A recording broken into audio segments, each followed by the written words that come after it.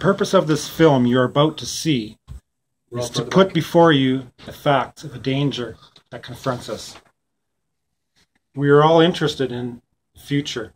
That is, where you and I will spend the rest of our lives in the future.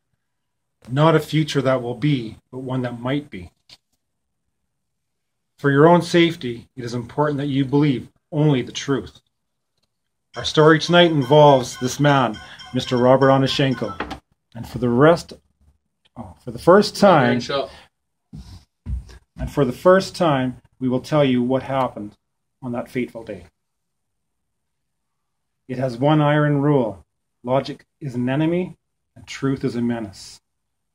As you know, your government and the government of Soviet Russia has been sending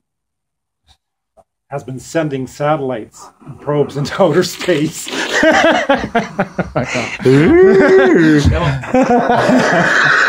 it back.